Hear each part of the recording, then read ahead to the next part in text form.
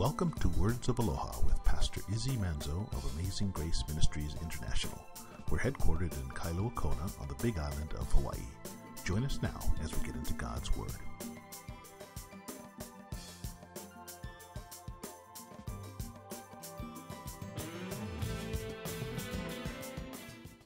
Let's start some prayer, would you? Let's pray, guys. Father, we thank you for this beautiful day, this time to come together and look at your word. And we pray now that just as that breeze is coming in off the ocean, Lord, you would send a blowing of your Holy Spirit to refresh us, to encourage us, help us draw near to you, and to give us strength, encouragement. Keep the distractions away from us, Lord, that we can keep our eyes fixed on you. We ask now that you use Pastor Izzy to encourage each one of us. In Jesus' name we pray. And all God's people said, Amen. Well, good morning, guys. We're going to finish up. We have one paragraph left of Romans 13 this morning, and we'll jump into chapter 14 then. And one of my favorite passages of Scripture for one of the most reoccurring questions I get from especially Christians starting out in their Christian faith. Questions about how do I know what is allowed to do? How do I know, like with God, I want to be right with him, but, I don't know the rules kind of thing. And I want to show you about what the Scripture teaches, about the rules, because it says the kingdom of God is not a bunch of rules, not about meat or drink, what we eat, how we, all these things that people for some reason make. They make a religious, or I shouldn't even use the word. I hate the word religion. I'm anti-religion. If you haven't figured that out, I looked it up in Webster's. It says religion is man's attempt to get to God, and when I read the Bible, it teaches about God's attempt to get to man. And that's a relationship, not a religion. He is pro-relationship with his creation. And so he went to a lot of trouble to have it where we could communicate and connect with him, and sent his son to repair the breach of our sin.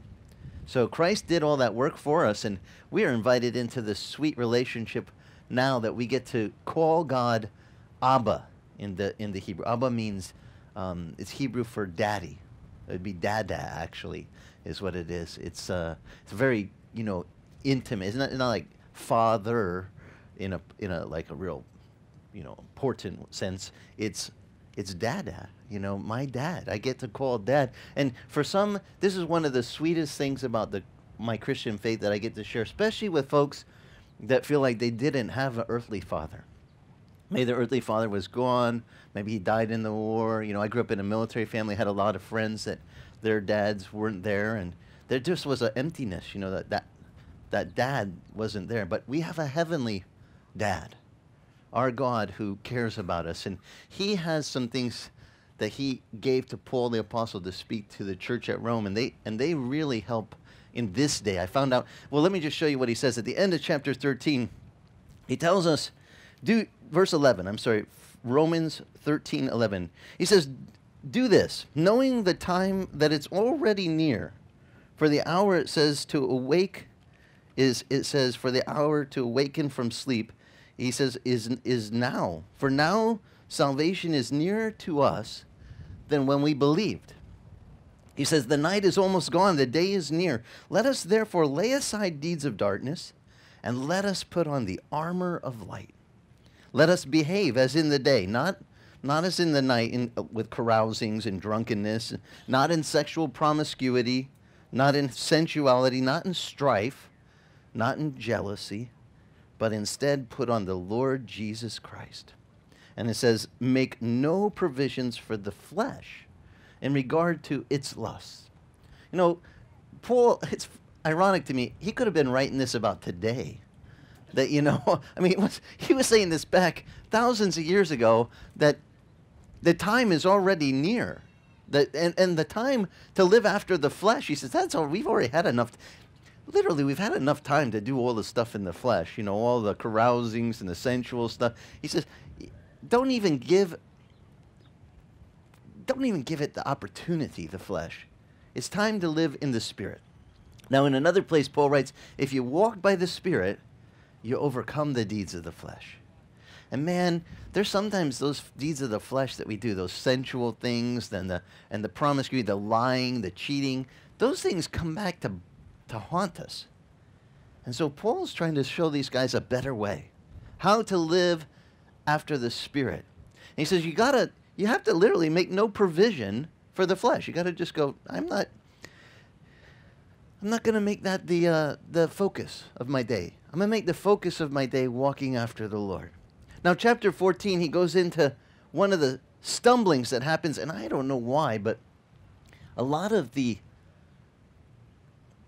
cults is the best word I can use. The false religions make a great emphasis about what we do on the outside, what people can see, what we eat, what we drink, how we dress.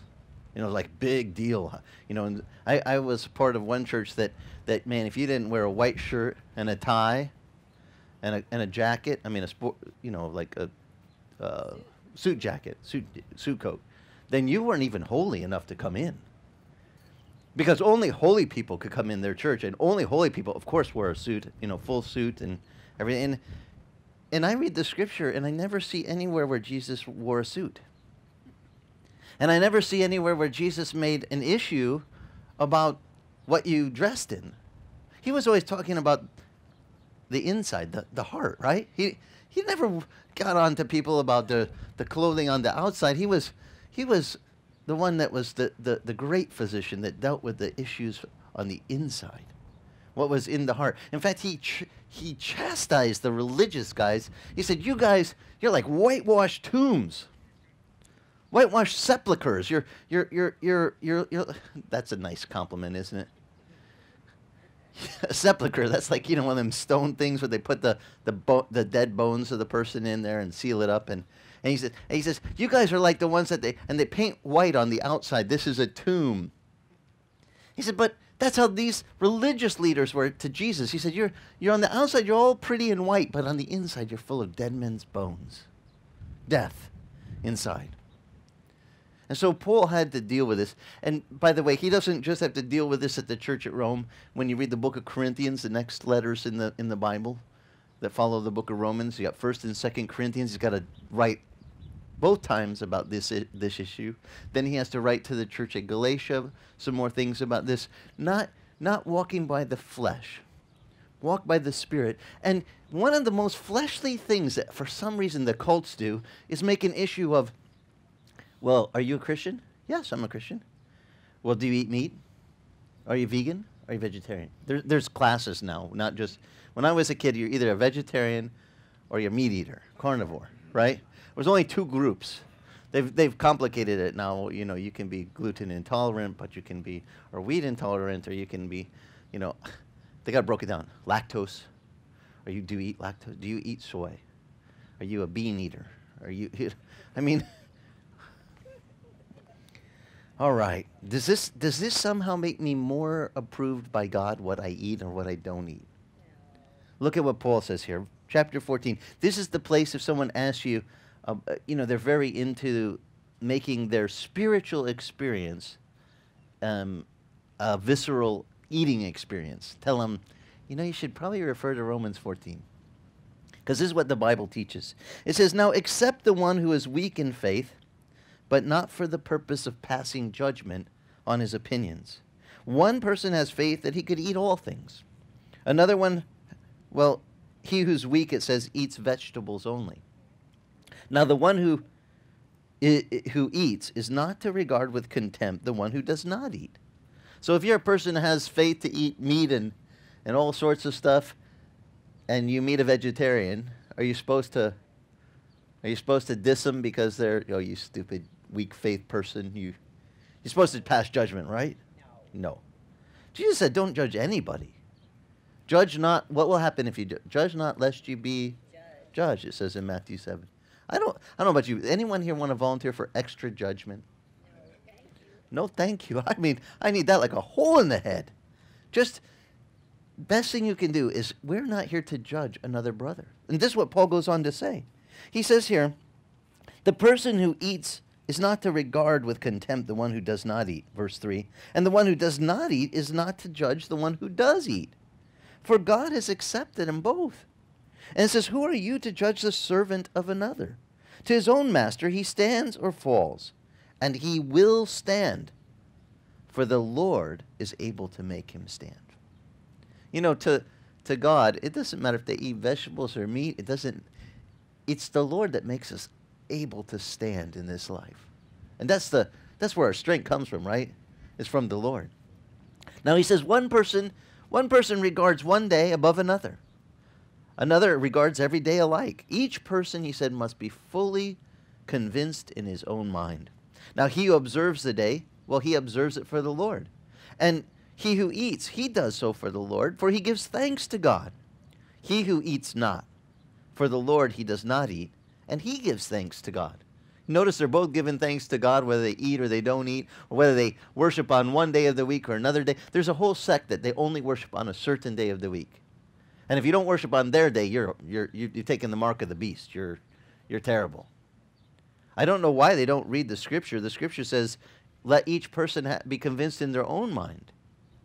You know, I'm just going to tell you this from the standpoint of being in the ministry for 35 years. I work Sundays. You know. And some people are like, that's my day of rest, Pastor. I said, praise the Lord. But it's not really a day of rest for us. Probably one of the heaviest days. You know, it's the heavy day of the week. So you know what? I have learned. See, I don't use the idea of having a day of rest, a Sabbath, as a punishment. I mean, I know when I was younger, I was like, you mean you're not supposed to do anything for a whole day? I'm going to go, you don't understand, man. I'm one of those kids. I'm fidgety. I got to do something all the time. And you tell me to hold still? You know that Psalm 46 says, be still and know that I am God. I'm like, I'm being punished. I have to be still. No, I looked it up in Greek and in Hebrew. It says the word is to cease striving. That's the difference than being still. Cease striving. In other words, quit trying to make it happen in your own strength. Make it in your own, you know what I mean, when you strive to get something done. It says, let it go. Do you know that you need a whole day of letting it go just to reset your, right? I mean, some people don't believe me. I say, go ahead, do it for 3 weeks in a row, not a day off. Just keep it up. You're going to crash. 4 weeks, oh, you've gone on a month without a day of rest. You're going to, back. Just watch, you're going to get sick and you'll be 5 days in bed, a week in bed. You know, every time we think we can outsmart God, the one who, our Creator, says, remember the Sabbath day, keep it holy. You know, it's in the 10 Commandments. Why should we remember to take a day of rest and honor God? Because God made us and he knows, buddy, you can't do it without taking a day of rest. Now, I'm only saying this from personal experience. I have tried to go without a day of rest. Or to go without times of refreshment, you know, like the good Jews, they would every single Sabbath, they take no work. This is a day off. And every holy day, the Feast of Pentecost, the Feast of Passover, the Tabernacles, all of their feasts, Yom Kippur, they take whole weeks off at a time. No work. If you're a good Jew, I've shared this before, if you really follow the Jewish tradition, do you know that you take 1/3 of your year off? 1/3. You add up all those, you know, you get 52 Sabbaths plus the holy weeks. You put it all together, they only work 2/3 of the year. And some people think God's uptight. Because, I mean, how would you like it if you went to your job interview and the boss says, well, listen, I'd like to hire you. I'm going to pay you a full year's salary, but you're only allowed to work for 2/3 of the year. What would you think of that boss if they really did that? Would you be going, sign me up, man. Where'd you get that guy? You got the best boss in the world. Well, that's my boss. But see, I'm working Sunday. So what day do I rest? Monday. I take Monday. Now, this verse right here says, one man regards one day above another, another man regards every day alike. But let each one be fully convinced in his own mind. You know, I had to realize it wasn't a punishment to take a day off. It was a privilege. As you get older, you appreciate it more. You know, when you get older, you're like, oh, whew, day off. Oh, thanks. I got to recharge the battery, you know. It's like you don't mind a day off. You don't mind stopping striving and just putting it, you know, on the Sabbath, you're supposed to take your cares and give them to the Lord and say, Lord, you take care of it. You take care of me. I'm not going to make it happen for me. I'm going to let you be my God, my provider. Jehovah Jireh, it says in the Hebrew. God, my provider. You take care of me. Now, God promises if you honor him, he'll take care of you. I know we wrestle with this in our culture because we're just workaholics. But do any of you have Jewish friends? Or are you acquainted with some Jewish folks? How do they, as a whole, general, how do most Jewish folks do on the financial picture? Are they suffering? And no, man. They're leading in the wealth of this world. They're like the wealthiest folks as a people group, and yet they only work 2/3 of the year. I'm thinking I'm doing something wrong. You know, I'm trying to repent of that this year. I'm going to start every Monday. Don't call me. I'm off. I'm Sabbathing. You know, like no. It says, and this is another part I had to learn. Jesus said it's lawful to do good on the Sabbath. You know, when we think day off, sometimes we think of it all about ourselves. That's my day off, man. Don't bother me. I'm going to just vegetable out. I'll turn on the television. I'll just, you know. And the Lord, you know, to the Pharisees, they were testing Jesus. It's the Sabbath. You're not allowed to do any work. And do you know that they put a guy with a withered hand in the front row in the temple, and they called on Jesus? Would you like to do the reading of the scripture? And they knew it was a test. They were going to make Jesus walk past the guy in the front seat.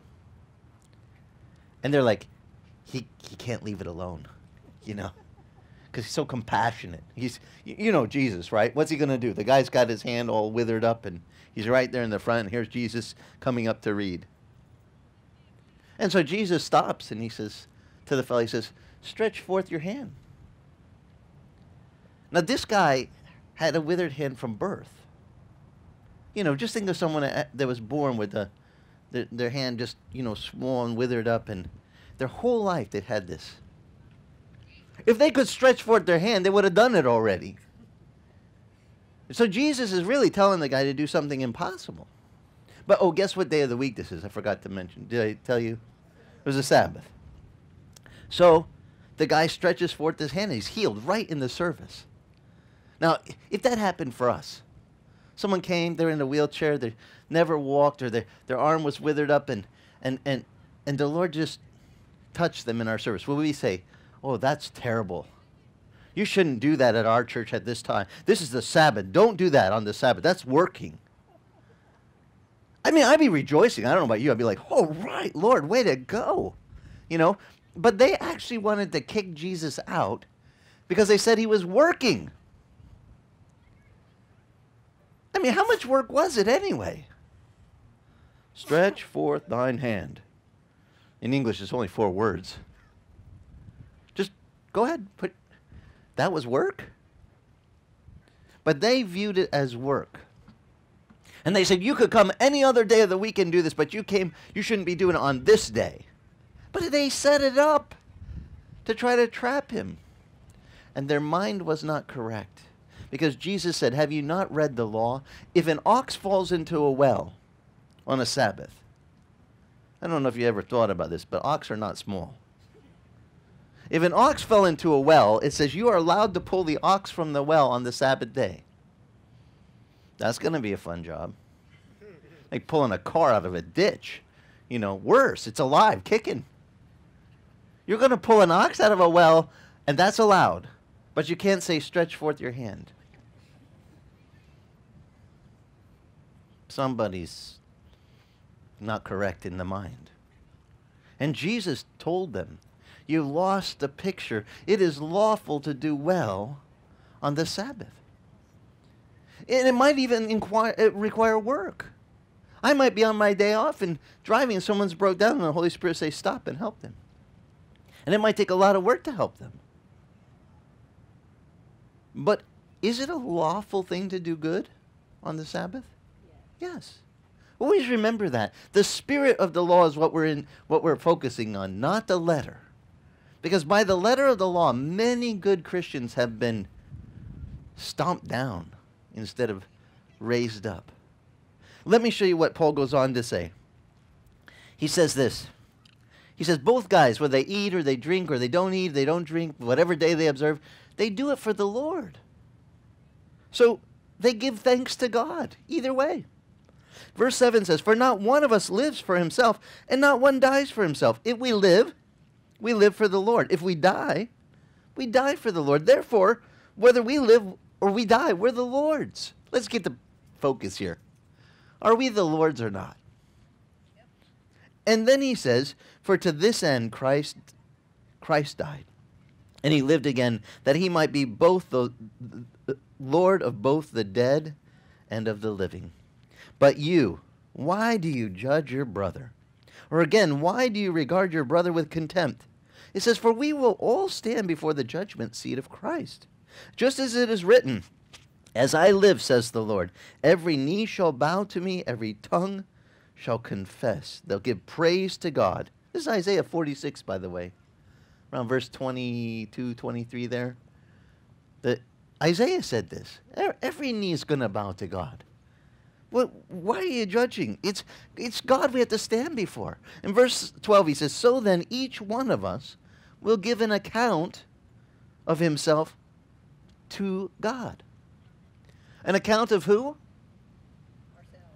Yourself. Not your spouse, not your boss, not the person you're judging. You only get to give an account of you before God. We got to keep the perspective. We're going to stand before the Lord. Therefore, now Paul is great at, because this is true, we all have to stand before our Maker. And we're only going to stand there, and I'm not going to be able to go, but God, didn't you see what Barnabas did? And he did that. Is that going to fly? You know, I'm only pointing this out because I don't know if it's just a sibling thing, but whenever one sibling gets in trouble, but Mom, what about, right? Always one, what about the other one? And she did this, and, you know, get your sister in trouble. Get your brother in trouble. We, by the way, God is our Father, but sometimes we pull the same little maneuver we do down here on earth with our earthly parents with our heavenly one. Oh, but God, what about them? And God's going, what about you? You know, this is the part where it's a personal relationship between us and our Maker. And we're too busy trying to skirt out of the spot we're supposed to stay in. Us to Him, direct, not, what about them? Don't forget judging them. God will, this is what Paul's saying. God is the one who will judge. And he says, and by the way, I do need to point this out. It says, so that each one of us will give an account of himself to God.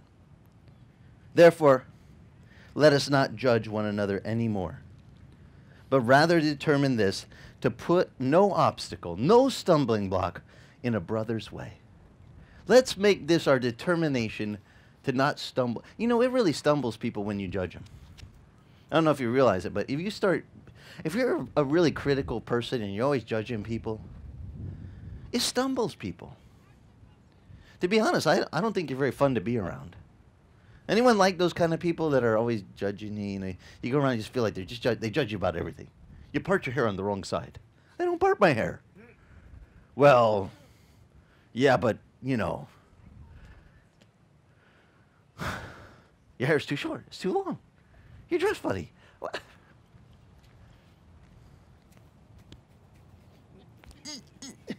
Gonna pull my hair out with these people. What is it with people that they think that's the... But see, Paul is saying, when you judge other people, you're stumbling them. You're putting a stumbling block in their lives. And he says, let's determine... This takes determination, by the way. But how about if I got everyone here...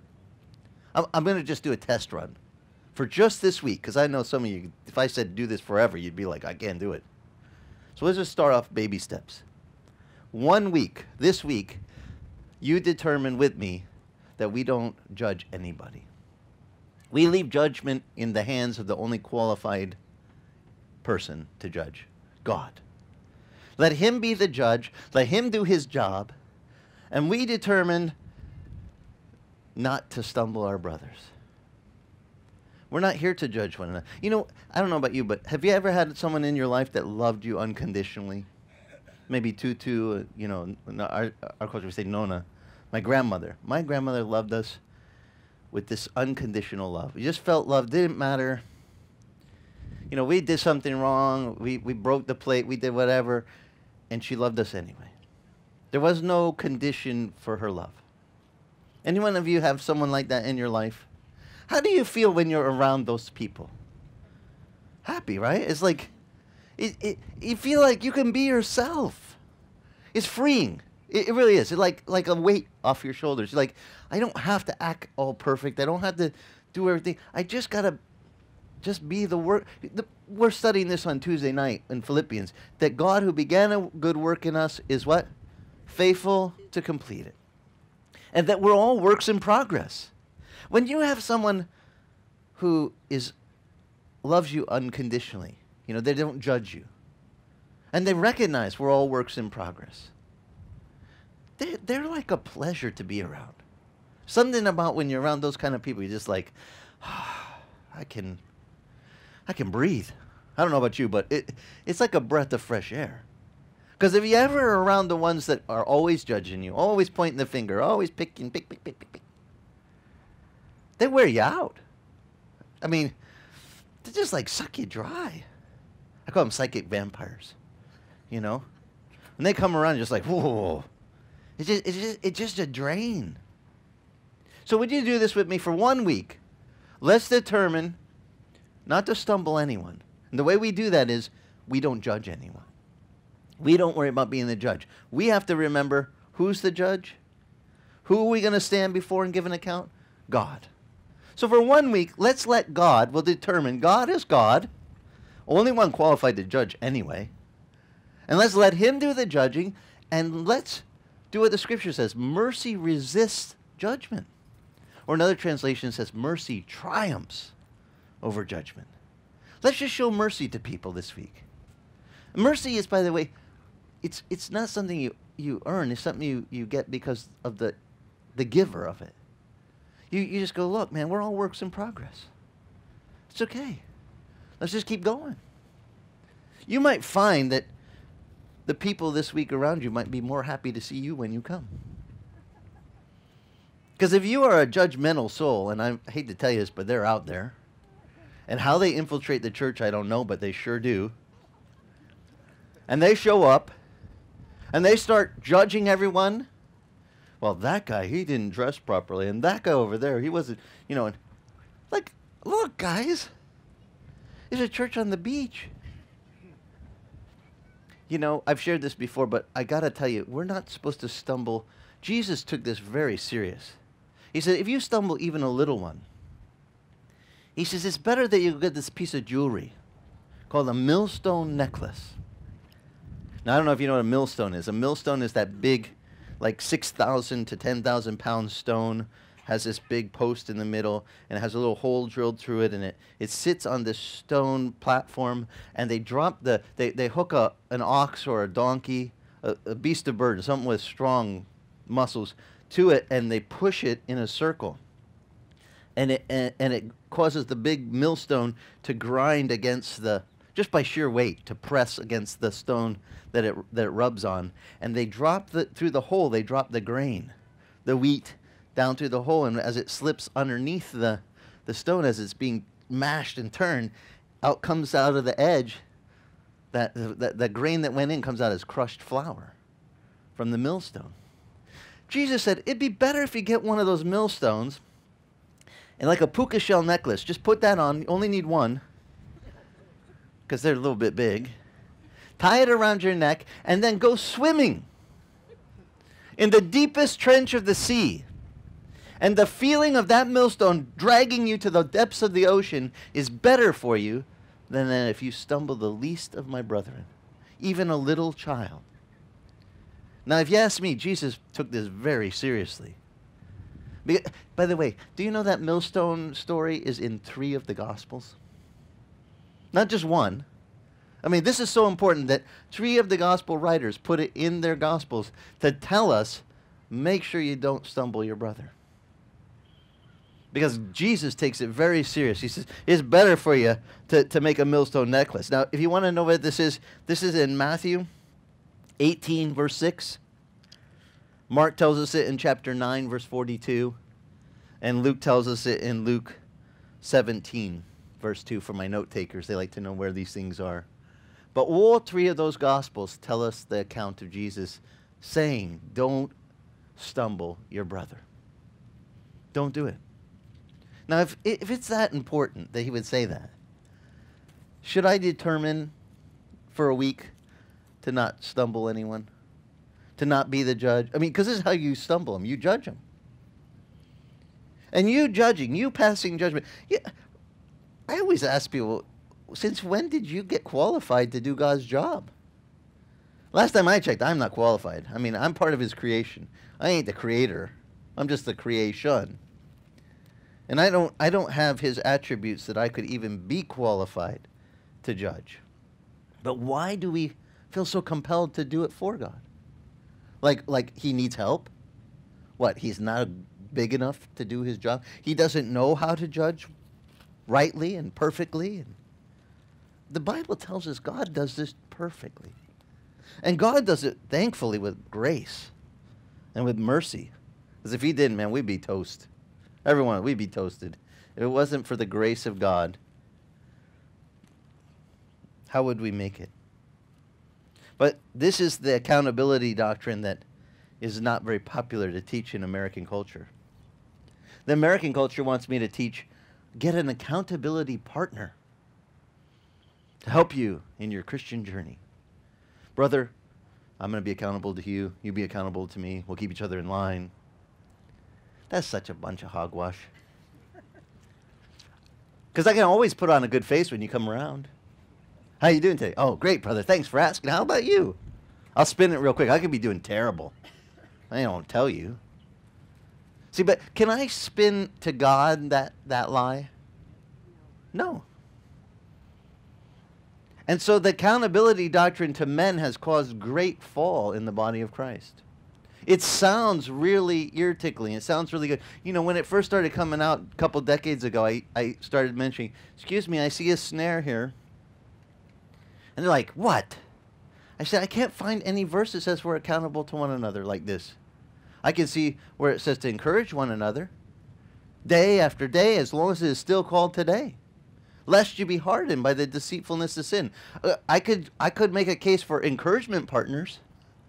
Anyone want an encouragement partner? You need to encourage, that you encourage each other day after. That I could get behind. But that I'm accountable to you is a scary, scary perversion of the Scripture. Because really the one I have to give an answer to. I'm not worried about men. What does it say? Who do I stand before on Judgment Day? God. If I teach the young ones, you're going to have to give an answer to God for everything you do. Not for what everyone else does, for what you do. That's a healthy thing for us to know. How many of you grew up being taught that?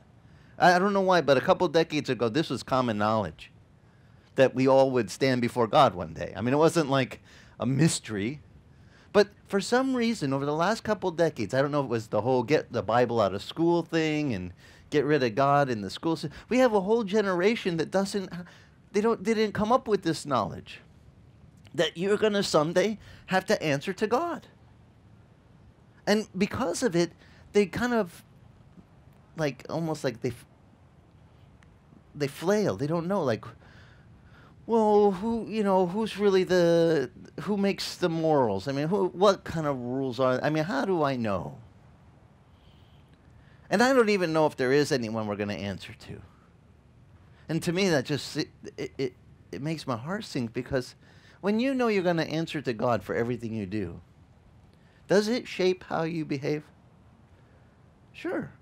Does it shape your character? Of course. And if I spin it that you got to answer to a man, every time I looked at authorities that I was supposed to answer to, yeah, I could, straighten up and march straight when they were around. But it's kind of like doing the job when the boss is in there. But when the boss leaves, you throw the broom down, fool around. talk story, do whatever. I mean, because he's gone, right? When it comes to being accountable to men, we got it down to an art form. We see the boss coming, pick up the room. Well, look busy. Hey, boss, been working really hard. Glad you're back. You know, he left, we were over in that corner, and we moved about 2 feet. But when it comes to being accountable to men, it's a short sale. It keeps you from really living truthfully, because you know you can fudge, but you can't fudge with God. You cannot. He's always on the job. He always sees everything.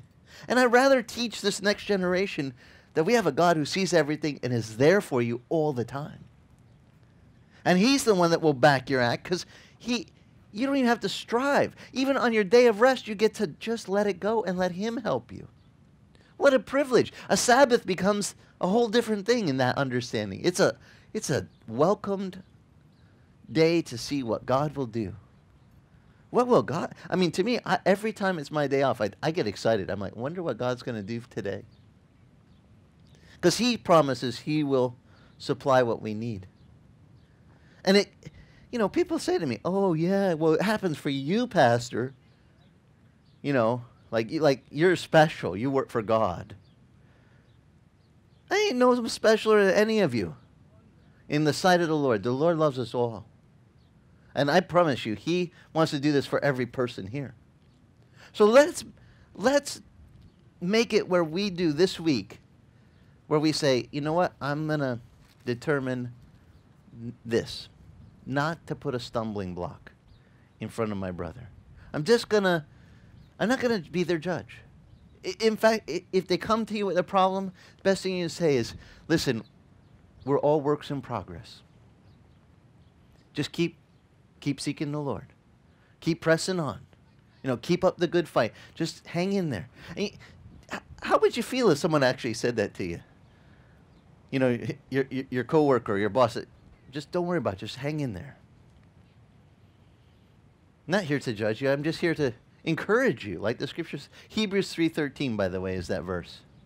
Encourage one another day after day, as long as it is still called today. I call up some of the brethren every once in a while and say, hey, it's still called today. Be of good courage. And I never have them go, wow, that was a bummer call to get from you. I've had a lot of them call me back and say, thanks for calling me and telling me that. You don't know what I was going through right then. You know, a lot of times I get the machine, and I used to, just hang up. Now I don't do that. I got over that whole awkwardness of talking to nothing, because I know that they're going to listen later, so I just lay it down. Still called today. Whenever you get this, just remember, hang in there. Be of good courage. You know, do you guys remember when Joshua was going to lead the children of Israel in Joshua chapter 1 and 2? The Lord had to speak to Joshua. He was taking over for Moses, a big hat to you know, what do you call it? Put in big shoes to fill, you know, when you follow Moses. And the Lord had to send an angel to Joshua and say to him, Joshua, do not be afraid. Only be strong, he says, and be of good courage. The Lord is with you. Now you say, well, that's cool. How's like an angel to tell you that? Hey, don't be afraid. Just be strong. Be of good courage. The Lord is with you. Now, would that be a nice visit? Anyone would volunteer for a visit from an angel telling you that? I mean, worse for me. But do you guys know, how many of you read that first 2 chapters of Joshua? Do you know that the angel repeats it 4 times in 2 chapters? Joshua, are you home? Hello? The angel has to tell him 4 times. You look it up. Extra credit. 4 times he tells him over and over, only be strong. Now, I don't know if Joshua was complaining, but you don't understand, and there's a lot of people, and Moses did the job, and who am I? I'm the understudy, and I don't know. And after all his objections, only be strong and be of good courage. The Lord is with you. Blah, blah, blah, blah, blah, blah, blah, blah, blah. It doesn't tell us all of his objections, but it does tell us the angel's part of the conversation. Thank God for that. It's okay. Only be strong. Be of good courage. The Lord is with you. That's a word we need. Now, if you need that word, could you just add this to the list this week? Don't judge others. Tell them. Be strong. Be of good courage. Encourage them. The Lord is with you. We got a whole generation that needs to learn that the Lord is with us. We make God this religious experience where he's up there, we're down here, and he's not with us. But when baby Jesus was born, the angel said, behold, this day is born unto you the Savior of the world. And you shall call his name what? Emmanuel, which means God with us. We need this generation to know God is with us. And it's the best thing you can pass to the next ones by just telling them, look, it's okay. We're works in progress. God is with us. We're going to see him someday. We're going to answer to him someday. Don't worry about others. Don't worry about what they're thinking about you. You know, that's sidetrack. When we start worrying about what someone else is thinking about us or how they're, judging us, and it really plays with our mind. Plays with our emotions. And for you guys that have experience where you have someone that's very harsh and judgmental in your life, it can just push you down. But this week, I want us to do what it says here. We determine. With a determination. We have to, anyone willing to determine with me to do this week? It means you have to make the decision in your mind. I'm not going to be the judge. I'm just going to be the encourager. Let's do Hebrews 3:13. I love how it says it. As long as today is still called today. Encourage one. Okay, we're on today. Everybody encourage one another. When we get to tomorrow, my day off, you can call me and encourage me. Pastor, it's called today. So when we're on tomorrow, it'll be called today. And guess what we're supposed to do? Encourage one another. Day after day, as long as it is still called today. Man, that's a sneaky way of saying you need to encourage each other every day. I mean, until the Lord comes back, day is going to be called today. Whatever day we're on. That's how much we need encouragement. So let's determine to do this. Let's be the people, when they run into us, they're going, man, I got so encouraged. I ran into that guy who goes to a little church on the beach. They don't even have a building, but they were so encouraging. The church is not about a building. The church is about the people. Jesus said, where two or more gather in my name, there I am in the midst. That's church. Sorry, we don't have the fanciest facility. We got the best wallpaper, though. Don't we? I love our wallpaper. Cleaned the windows for you guys this morning before you got here. Thank you, Lord, for our wallpaper. Well, let's do this week. And next week, I didn't get as far as I'd hoped, but my wife's chuckling over there. I never do. Next week, I'll go over the rules. The real rules.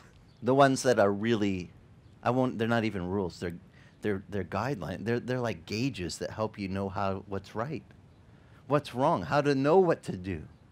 And it is truly one of the most freeing things to learn. Once you know this, it opens up your whole Christian experience into what it's meant to be. So do me a favor. Read to the end of chapter 14 for me for next week. And we'll finish off that last paragraph together. And it builds on what we just studied today. So you're going to have to do this for a week before I can teach you the next part. The part that really is the icing on the cake. This is the cake part. Next week's the frosting that is going to really make it sweet. You're going to go, wow, this really helps my faith, helps my walk. So we'll pick up here next week, okay? Let's pray. Father in heaven, thank you so much for your word. Thank you that you gave us this instruction from your holy scriptures. And I pray as we go from here today, each one of us would be those people that come across others' lives as the encouragement that we could be to them. Lord, give our minds, inspiration, Lord, of the words we should say, or just the actions. Maybe you'll want us to do something for our neighbor, or cook them a meal, or just be kind and say hello to them. Lord, help us to follow you in the things what you would have us do. Help us be like your Son. Help us to determine not to judge this week, but instead to encourage. And I ask that you would do that for every person here. We would truly be an extension of your hand of grace in our community, Lord. Do that work through us. We pray now in Jesus, your Son's precious name. And everyone that agree with me said, Amen. Amen. Mahalo for joining us. If you'd like more information about us, go to our website, AmazingGraceKona.com, and click the link to follow us on Facebook. That's AmazingGraceKona.com. Mahalo and God bless.